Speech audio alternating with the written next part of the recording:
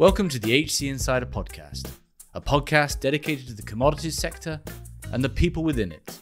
I'm your host, Paul Chapman. The US natural gas markets have changed dramatically over the past decade. A decade ago, fortunes were won and lost trading natural gas, and the markets were crowded with investment banks, hedge funds, merchant utilities, and trading houses. Fast forward to now, and the markets look very different. Prices are low, and so is volatility. However, that might all change as the US natural gas market goes global and volatility returns through a variety of factors. To talk about the US natural gas market, we're joined by Peter Tumminello. Pete is Group President over all commercial businesses for Southern Company Gas. Pete, thanks for joining us. It is great to be here, Paul. When we look over the last decade in the US, the natural gas markets have been a tough space. I think in part that's been increased regulation, obviously markets becoming more efficient, but ultimately you've had this explosive rise in the production of natural gas domestically via shale. And that has meant that prices have fallen, a decade ago, bouncing around the $7 mark to now around $2. And that's also decreased volatility. So overall, that's made it quite a challenge for the merchant gas businesses, the marketing and trading businesses out there. Can you perhaps give us a bigger picture of what your perception of the US natural gas markets have been over the last decade and some of the key sort of structural changes that have happened? Sure. If we look back before 2010, a lot of the natural gas production, we were still relying on offshore Gulf of Mexico. So when hurricanes would come through, they tremendously disrupted the natural gas markets.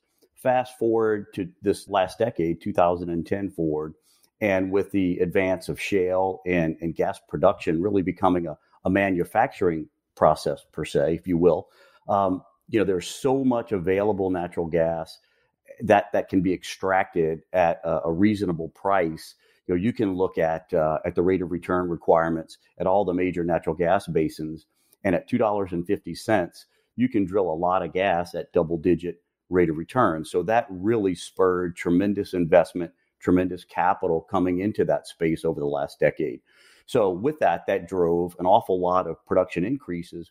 But at that time, the commensurate build out of pipelines was not occurring in parallel with that production increase. So there were a lot of constraints that were developing in the market. So natural gas was getting produced, but in many cases in the Marcellus, Utica, out in West Texas, and even in the Bakken, there were many instances where the natural gas was being produced, but either needed to be shut in, flared, or sold at very low prices in order to get it to market because the pipeline infrastructure was not able to keep track. So depending on whether or not you were in a business that had downstream transportation in that space, that really helped determine whether or not you were going to be somewhat successful moving natural gas to market and be successful in the energy marketing and trading spaces over the last decade. So those who were really exposed to just the outright price of gas and the price going down, and you didn't have a physical infrastructure and a logistics infrastructure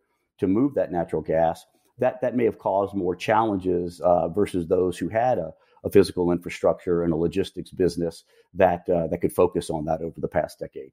That matches to, when you look back a decade ago, you can see obviously the banks were big players, there was lots of hedge funds, and there were these incredible performances, P&Ls in the hundreds of millions. And then you look back over the last couple of years, you just don't see that anymore, right? It's really been the wallet, so to speak, has shrunk dramatically for those kind of directional traders, those big speculative players. Yeah, I think that's right. I believe that the businesses that focused on directional movement and commodity trading at liquid locations had to find a new business model. Had to really think through that a little bit and see how they were going to thrive and even survive in that market. Whereas those that were focused on moving downstream, moving towards the customer, holding some of the risk on the cost of the midstream assets, be it pipeline storage or LNG, they were able to, I believe, adapt a little bit quicker to that environment. And you can even look at mid-decade, look at 2014, 2015, when the polar vortex occurred. when you held pipeline capacity into constrained markets and you held storage that you could optimize on the grid and serve customers in those periods of time of extreme volatility, that business model worked very well, which is the one our company is involved in, versus the one that was really focused on trading around liquid locations and directional type trading. Yeah. Much of the volatility over the last decade has been driven not necessarily by sort of market events. It's been more, I guess, weather events. You mentioned the polar vortex. So when these big dislocations happen, if you have the capacity and ability to move gas those last miles, serve customers, then that's when you could make significant returns. But you'd have to be very lucky to make a big play and a big call just on a directional trade and get it right, or you're as likely to get it right as you were to get it wrong. And again, the polar vortex wiped out a number of hedge funds as well. I guess I want to zoom in a bit on that. So there have been merchants and natural gas businesses that have succeeded over the last decade. You talk about it's those that have built out an infrastructure and the capacity to serve customers. Can you perhaps refine that a little bit for us? Which strategies really worked over the last decade and which ones haven't? Well, I can speak specifically for our wholesale business, Sequent Energy, where the strategy has been really serving both ends of the pipe and the customers on both ends of the pipe, be it the producer on the receipt side of pipeline transportation or the power generation market, the municipal utilities, the industrials, the gas utilities on the delivery side of the market. So what we've really tried to do, and the focus that I think our peers who've been successful have done, have really solved customers' problems. We've gone in to a producer and basically said, look, do you really need to go spend the money on buying downstream pipeline transportation to move your product to market? We're holding it in our portfolio. We can purchase your natural gas, we can move it to market, and we can provide that service for you. Alternatively, if you do want to invest in that downstream pipeline transportation, we can optimize that for you and save you an awful lot of money and actually find premium markets for you, because we have 150 professionals focused on that every day, and that's our job, whereas producers are focused on drilling wells. And go to the other end of the pipeline, go to the market, the gas utilities, the power plants. And I'll just use the power plants, for example. A power plant is in the business of building a power generation station and generating electricity. They are not necessarily in the business of trying to determine what production basin they should be purchasing their fuel from, how to manage all the logistics from the wellhead to their power plant. And that could be hundreds or 1,000 miles away. So in many cases, companies that have been successful have gone to power plants in this example and said, we can provide you that upstream service. We can bundle our pipeline transportation, our storage, give you a complete solution, allow you to focus on power generation. And even, this is a really important point, many power generators have found that they have much difficult time finding natural gas on an hourly shape during the day, where in fact they could get dispatched more if they could find gas on the hour. When you have a very strong logistical presence and you can provide load shape in a very extreme way during the day, then you can help this power plant run more, generate more income, and you're actually solving a problem for them. So I would say the strategies that have worked, and in particular for our firm, where we've gone in and tried to solve a problem, tried to help our customers generate more income, generate more value for themselves, and we try to share that value with them through our solutions. We found that to be an effective strategy over the past decade. Yeah. And I guess the thing that kind of screams, because there's a couple of other organizations that have done similar and also done similarly well over the last decade, on average, that talks to scale, right? To be able to service that customer base, to service those producers, to move the gas around, you need to have it's scale in terms of pipelines, in terms of marketing capability, pricing capability, real-time gas dispatch, and so forth. Can you talk to that a little bit? And I guess that's where those sort of mid-sized players are also the ones that have struggled in the physical markets as well. They just haven't been able to compete with the big, large, dominant players. That scale ultimately comes from the owning entity or the entity's balance sheet itself. So that's a real important point and a tremendous attribute for those who've been successful, is having scale and having a balance sheet to provide the credit support for this type of business. credit can be king in a very volatile market. And if you've got the backing of a strong entity that's got investment grade credit, whether it's through using their parental guarantees or some other credit sourcing, then your customers feel very confident in you. They feel confident that you're going to be there for the long term, and that you can bring very large transactions to them. So in terms of scale, we're now at about 7 BCF per day. We're about number 6 in terms of wholesale size. And there are tremendous peers that we compete against, and I have a great deal of respect for that have that same scale. But what's interesting is our company is one of the only ones that is owned by a utility. So having that utility infrastructure, that utility credit backing has been tremendously important for us. And when we go and talk to gas utilities and try to solve problems for them and bring logistical expertise, asset optimization expertise, we can basically say we are also owned by a utility. We provide these services for some of our own utilities. We understand your problems. We can help you get there. And plus, we've got this great credit backing, this great risk management system.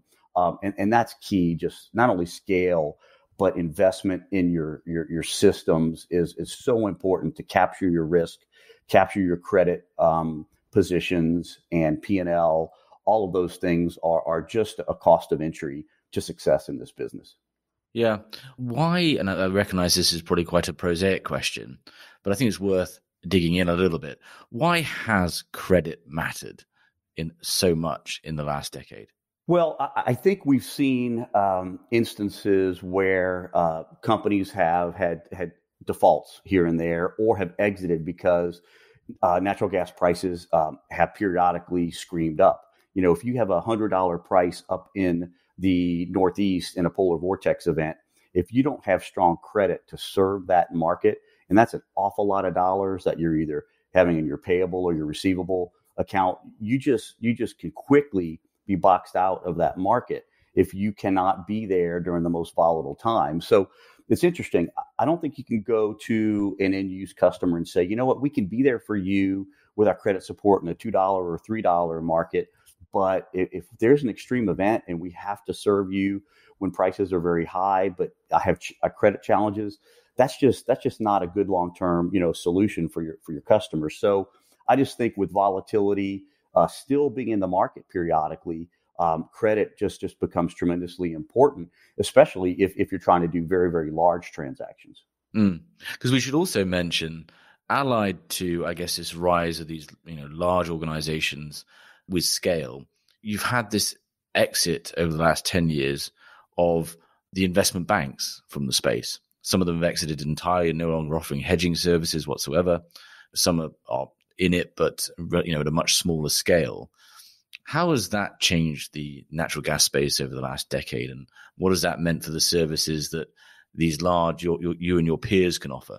So that's an interesting point, because although the investment banks periodically have exited, sometimes they come back in, but then private equity has stepped up. Different private firms with credit backing have stepped up, and they provided a service in areas that we may not be as focused on. For example, let's say they want to go do a 10-year hedge for a producer or for an industrial market, and they're going to use their credit to do long-term transactions. Although we can do that type of work, that's where some of the banks and now private equity are focused. Where we're focused on logistics, we're focused on really optimizing the grid across all the nodes throughout the United States and Canada natural gas grid. So I think the market has certainly transitioned from some of the banks exiting, but that's been picked up by either private equity or by the big producer marketers. But our focus has really been more on logistically optimizing the grid on behalf of our customers and generating value through that approach. You touched a little bit on risk and systems as well. I mean, lots of organizations, or some organizations, have exited the market, not because they wanted to, but because they've suffered such substantial losses that either their investors will no longer back them, or the entity is just not a going concern anymore. That's happened periodically in the decade before the last one as well. Obviously, risk systems, CTRMs are really important. How has that changed over the last decade? Have they increased in import? Are they better systems available? What does that dynamic look like?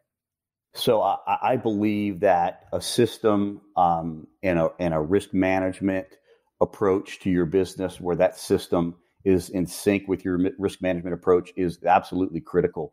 And in particular, where that system can do things in real time, it has to tell you in real time what your positions are, what your credit exposure is, and even at the end of every day, what your P&L has been. You have to have that in real time because markets can move so very quickly. What we found to be very, very helpful in our system, and I think it's helped our traders and schedulers and everybody who's involved with the system every day, our risk management folks, we put out a report daily that captures any errors that someone may have done, and just human error. You may be entering a transaction, and that transaction may have 30 or 40 deal attributes. Humans make errors. Well, we pick those up every day. We track those. We provide all of our employees a scorecard of how they're doing, not to be punitive in any way, but try to help them become better and better and better. So when you have a focus on making this widget of natural gas delivery, and you're trying to make that widget 100% foolproof and without any errors, you have to have a system that captures that so you can help your people get better and eliminate those errors and become even better at what you do every single day logistically. Yeah. And that also brings on, I think, to the final, what allowed organizations to survive over the last decade and thrive has really been culture. And I guess if you cycle back to 2010, there were a number of different approaches to the natural gas markets, and predominant at the time, I think in part spurred by the entrance of the banks and hedge funds, was the percentage of book, right? An individual book, the trader would take home a percentage of that, of his or her performance. And it was very much sort of an individualistic approach. And there are still some of those organizations out there, and they're very successful. There's certainly fewer in number now. And they typically have very strong risk systems to be able to know exactly what's going on, like you're talking about. I think there's a commonality there. But it seems that on balance, those organizations that had a stronger team identity typically ran more global books or team books, more of a as one approach to the market, have been more successful. I would argue in part because that type of setup promotes the right behaviors and also can prevent the incentives to perhaps take on extra risk than is allowed, or get into positions that are taking too much risk because the payoff's so great for the individual. Can you talk a little bit to what you use across the market, how you think culture has helped organizations survive? Oh, I think that is absolutely critical and part of the secret sauce for many companies that are successful. I can speak to what we've done. We believe that rewards should be shared. Successes, frankly, and failures should be shared. And we've put together a program and have had it in place for 20 years where the value that gets created every year, a certain percentage of that gets shared with every employee. And that's important. And the reason it is, let's say you're working on a very large transaction where you're going to provide a logistical natural gas delivery system for a gas utility that has 500 million a day of upstream assets, extremely large. You need your traders, your physical traders. You need the folks who are hedging assets long term. You need your schedulers. You need your risk management people. It isn't just one person that is out there creating that value, right? It's a whole team of people who are doing it. So, it's interesting. I'll talk to my peers and other companies that have some of this percent of book. And throughout the year, they're having all of these arm wrestling matches periodically of, who brought in the value and where should that credit be. Well, we have that conversation just once at the end of the year. It allows us to focus during the year on creating value, serving customers, and being part of a team. And if we all row together, we'll all get to the same place at the same time. If we're pulling oars differently, we're going to be going in circles. And that visual is just one that I like to use because we have to pull together to get there together and to share together and periodically fail together. And that's important, where then we lift each other up, dust each other off, and move on as a team. So I don't discount the need to have that maybe ability to give folks individual percentages of books for a business strategy that aligns to that. But that's just not what we found effective, and we put together a more team approach. Yeah, and I think that's key, right, is matching incentive to the business goals. And obviously at a pure trading house, that makes absolute sense. But for as you described, these organizations that have been more focused on servicing customers, building enterprise value, more complex businesses from an asset standpoint, got a lot more at work than just what the individual trader might be producing. And, I'm sure we'll cover it in future podcasts as well. There's always a bit of a challenge between, to use the jargon, right, what's alpha and what's beta, what was the system and what was the individual. But I feel like we've covered the last decade somewhat. Start looking toward the next decade. There are significant challenges and opportunities available in the natural gas markets because of some significant changes that are going on. A big picture, to my mind, you've got on the production side, with what's going on at the moment, there's the potential that a number of producers shut down or reduce production, private equity exiting, so there's also less investment, both the upstream and the midstream. And you've also got at the same time, though, as potentially decreased supply, you've got increased consumption on the horizon, with both critically LNG hooking the US natural gas market up to a global market, and also just the increasing use of natural gas for generation. There's also other changes over the next decade. But can you first, what's your take on the North American gas markets, and what do you think are going to be the biggest drivers of change over the next decade?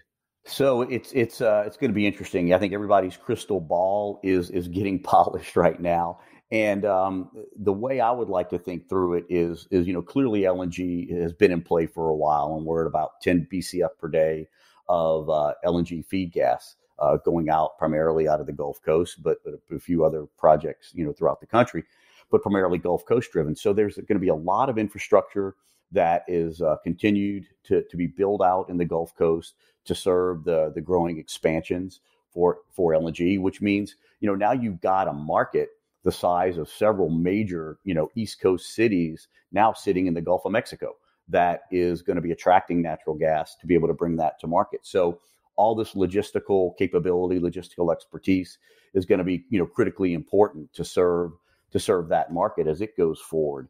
And again, these are going to be typically international players, some of which may have a trading entity that can provide all the feedstock themselves, but others are going to be looking for partners. And we've actually partnered with a few where we're going to provide all the upstream access to the lowest price natural gas. We're going to search for that lowest price gas on their behalf. We're going to manage the pipeline transportation to get it to the LNG facility and help in that regard. So that's one area. I think two is gas-fired power generation. It's interesting. The gas-fired power generation in the United States has been the single largest contributor to reducing greenhouse gases. And as much as many in the environmental community want to make natural gas now the new target, become the new coal, I think the facts speak for themselves that natural gas, as it continues to replace coal, will be the single largest driver of bringing down greenhouse gas emissions in the U.S., frankly, and across the world. So as more gas-fired generation gets built, there's going to need to be more obvious infrastructure, more logistical capabilities to serve that variable load, both here domestically and, quite frankly, overseas as well. And so when you combine, what's going to be important for natural gas, that is in sync with what's important for the environment and how natural gas is going to help drive down greenhouse gas emissions, both in the U.S. and globally. And frankly, the backbone infrastructure that we have in the United States in natural gas is in a great position to be the backbone for things like hydrogen. We've already seen some announcements where companies are looking to co-fire power plants with natural gas and hydrogen. Well, you're going to need a delivery system to bring that hydrogen to market. You have a massive natural gas infrastructure system already that can be repurposed or commingled where it makes sense and where operationally you can do it with natural gas and hydrogen. And I think that is going to be something that we have to be positioned to deliver and potentially even trade long term. Yeah. And I want to come back to, I guess, hydrogen and other decarbonization roles of the natural gas industry. Staying on the markets, though, one quick question first. Was my statement about the potential of reduced supply, is that a valid statement? Is that something that's seen as a real possibility? I think if it is, it's going to be temporal. I think right now the market's having difficulty attracting capital to upstream space. I think that's not only some environmental pushback, clearly, but low prices and consolidation in the upstream space.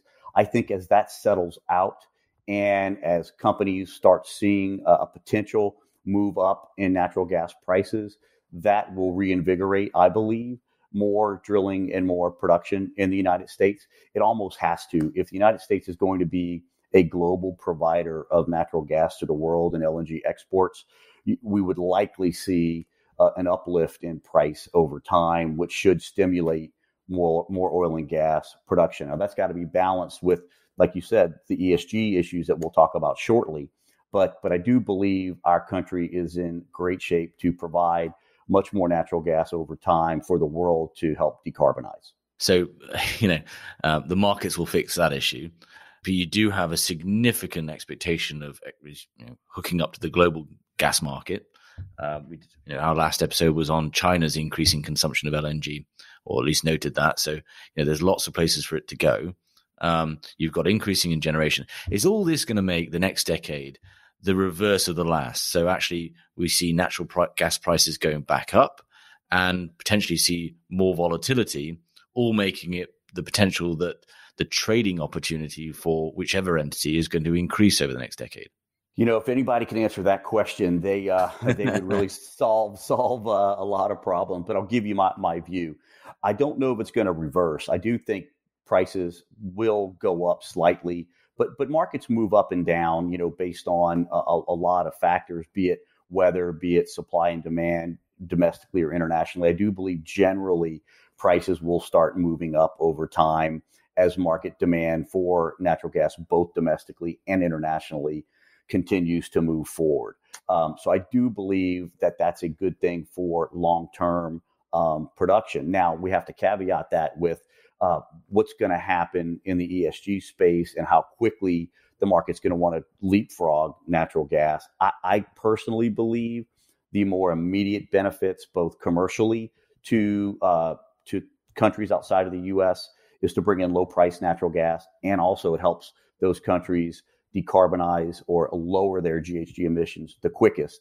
But the world's going to be figuring that out over time, combining commercial and decarbonization opportunities together. Yeah, I can tell you one thing from my seat is that if we do see an increase in demand for natural gas traders and associated talent, right from risk through to finance through to operations, you're going to see a lot of volatility in that space, because one thing the last decade has meant is that fewer organizations have been engaged in natural gas marketing and trading activities. That means that there's been fewer seats, so fewer people, and certainly a lot less investment in new talent coming through. We see a pretty significant talent gap already from a slightly, a growing but renewed interest in natural gas markets and trading and marketing them because of this expected rise in prices and volatility. So it's going to be interesting to see where actually those people come from. And I know, you see the same your side, right? It's still a lot of the same faces in the market with relatively little investment in the next generation. Well, that's interesting. We have a little bit different approach to that. We have probably 30 fairly young folks out of school in our logistics and operations team, because our fundamental belief is to learn the natural gas market, to learn how to trade it. You really need to learn how to dispatch it and logistically move gas from point A to point B or over time X to time Y. And so our investment in younger folks right out of college to join our logistics and operations team has been quite good. What also we're finding in that young generation, it isn't just about coming in and having a commercial opportunity long term. They want to understand what your company is doing in the community. What is your position on social justice?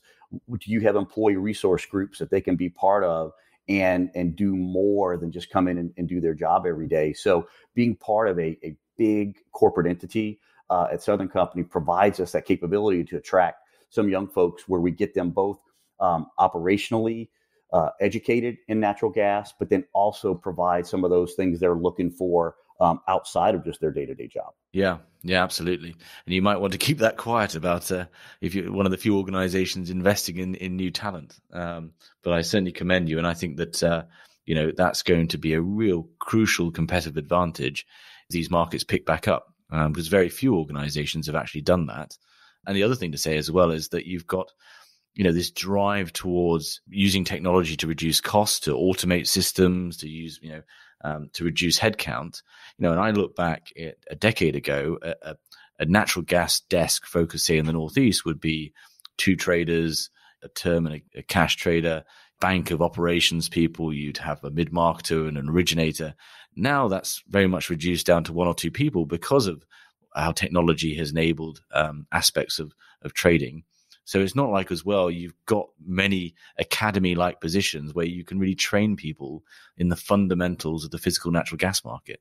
So I think that's also a challenge. That very much can be. What we have also tried to do is put together that analytic fundamental team that's sitting right next to our physical logistical traders and schedulers. So they're really scouring the market every day for flows across the grid to understand what's happening at every single pipeline interconnect, what's happening at every single meter, at every single power plant, to really understand what's happening in the market every day and have this team approach that we're sharing that information and we can make these logistical choices every day and these financial choices, every day across the broader team. So we probably still have some of that traditional analytic scheduling trader all together in a pod in a team by region, and have found that using technology, both with our systems, but also in understanding the daily fundamentals of the market, has been very helpful in serving customers and extracting, the value out of the gas grid every day.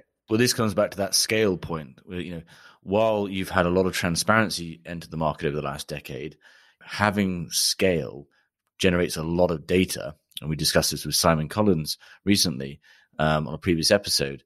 That's a huge amount of data that can form the backbone of a competitive advantage when you start applying that analytics and digesting that information to give you those insights that aren't available to anyone else in the market. Exactly right. And, we're looking day ahead of what weather is doing and what data is telling us around what do we think our customers are going to be calling for the next day. But what's interesting, that data isn't always completely accurate. So you have to understand, what's underneath it. For example, how is the ISO going to dispatch a power plant? And is it going to dispatch it day ahead, or is it going to dispatch it during the day? And what assets do you need to hold to maybe serve some of the market that's going to need to be balancing the electric grid with natural gas every day? So data is tremendously important. But, we found, it's good and it's critical to watch. But a lot of days we have to just respond to what the market says it needs because our predictive capabilities, can't always be accurate.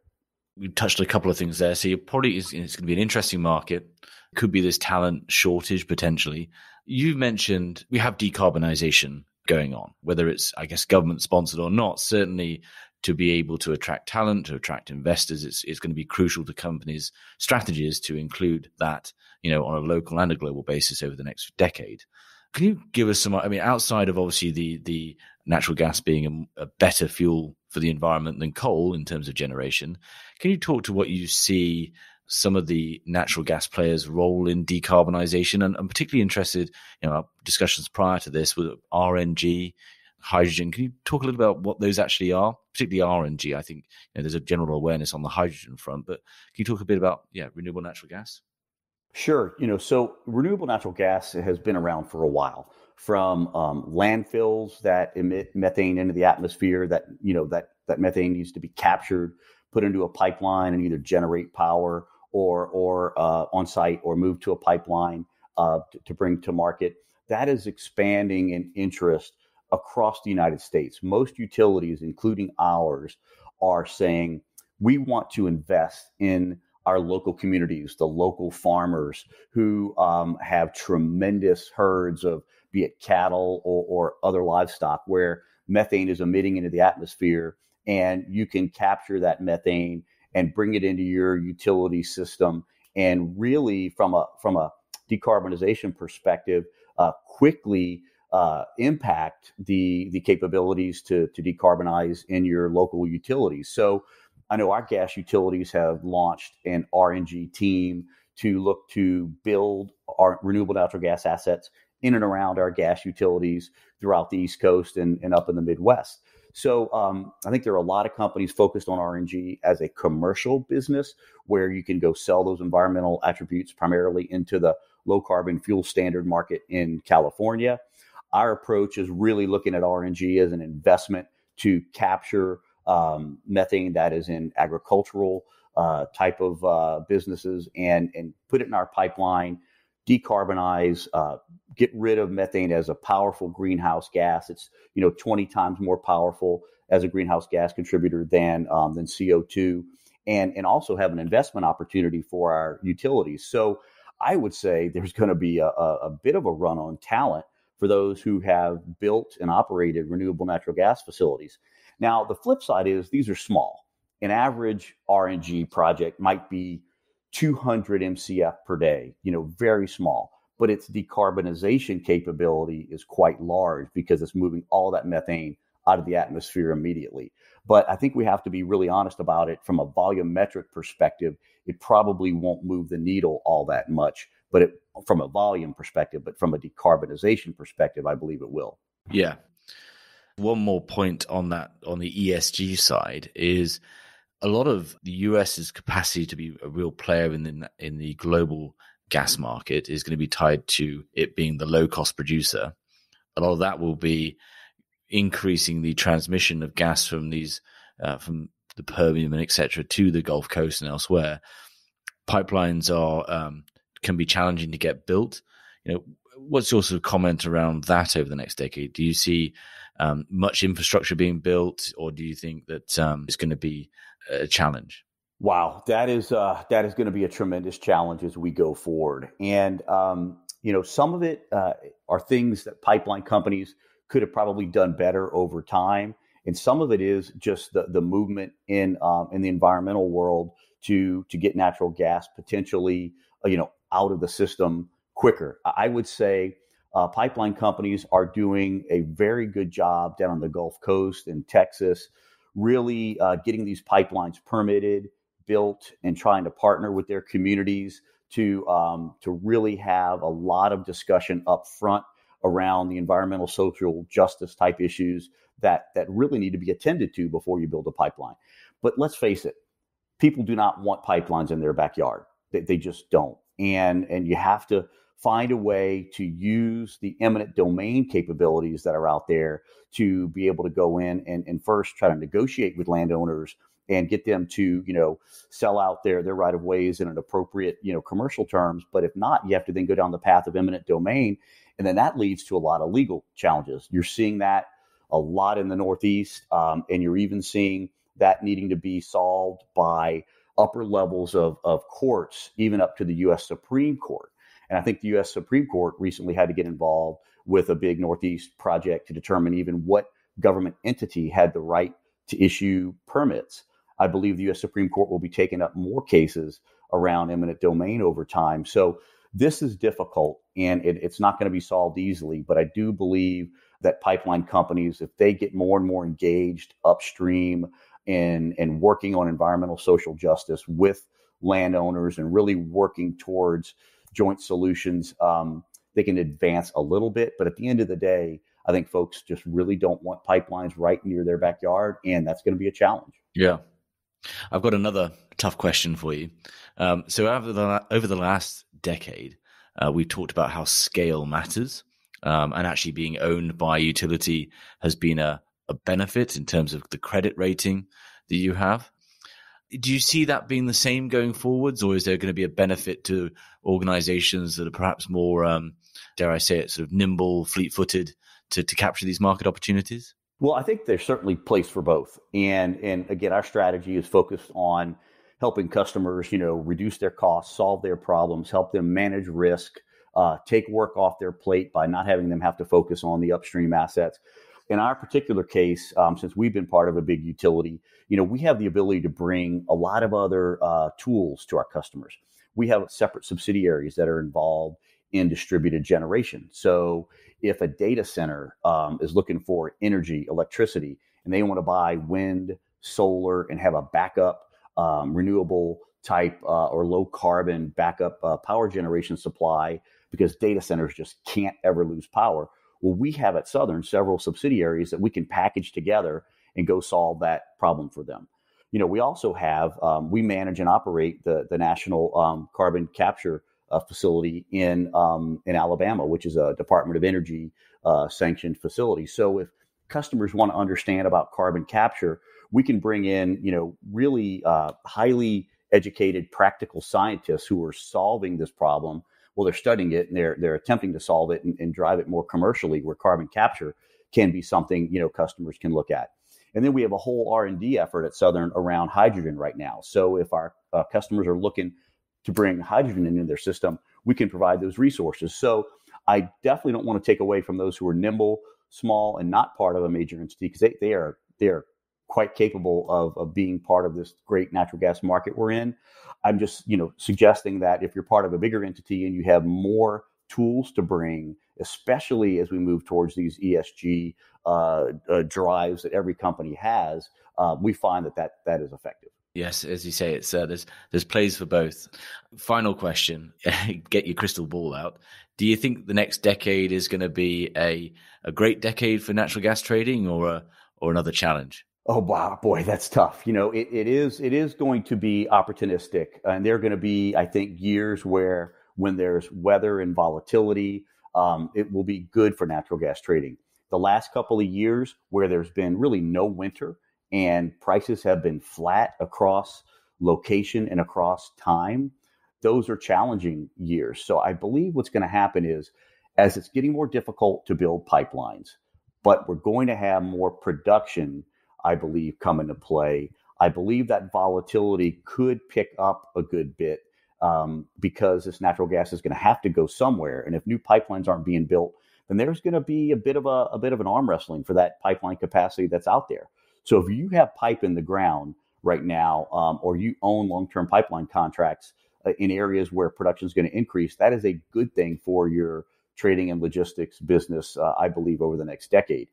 But again, I believe it's very difficult to say, I'm going to have these earnings that are going to go up by X percent a year, and you can bank on that trajectory in a natural gas trading business. Those earnings are going to be up and down based on weather, based on price volatility, based on the needs of power generators. And so if anyone can draw a straight line or a line of increasing earnings over the next 10 years and take that to the bank, that is going to be very difficult to do in this business. I do believe it'll be opportunistic, and I do believe there'll be some very good years over the next decade.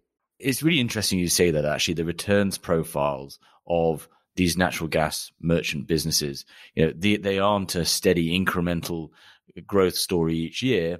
They are, it's volatile. And actually, you can probably come up with a reasonable sort of low end estimate of what you might make, but really it's about being there and present to capture these events, whatever they might be, or market opportunities where you can deliver these outsized returns. And in some ways, you're better off looking at the returns of a trading business over a 5 or 10 year period than you are on just an annual basis. But that does make it quite hard to find the right backers, the right investors, where you don't have that typical returns profile, at least say private equity expects, or many shareholders expect.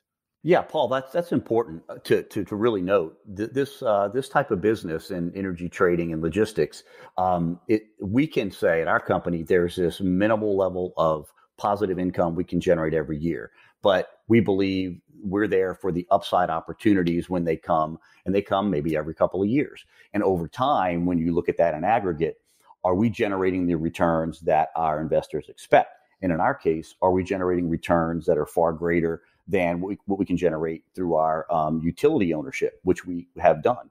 But that also always needs to be reassessed. And this business is not one that you can say every single year I'm going to deliver this exact amount of value, but it does have to be looked at, I believe, a bit over time. Right, and I guess we're saying that the frequency of opportunities to capture the upside should increase as the US natural gas market gets more exposed to the global market, and weather events or whatever it might be at that scale? Yeah, they absolutely can. And that's what we haven't seen yet is the volatility that can come from demand increases at the LNG facilities, and then, demand decreases, and what's going to happen when that natural gas has to go somewhere into storage. We have not seen the full effect of that yet. And when that volatility kicks in, again, primarily on the Gulf Coast, that should add some opportunity for those who have focus and assets in those areas, which we're focused on as well. Fantastic. Well, it's been a really interesting discussion and a good journey through the last 10 and the future 10 years in the natural gas business. And we really appreciate you coming on, Pete. Absolutely, Paul. It's been my pleasure. Thank you very much. Thank you for listening. If you enjoyed this episode and want to support the show, please give us a positive review on Apple Podcasts or Spotify. To find out more about HC Insider and Human Capital, a search firm dedicated to the commodities sector, go to www.hcinsider.global, where you'll find more original content on the commodities sector and more details on our offering as a search firm and our locations around the world. Thanks again for listening.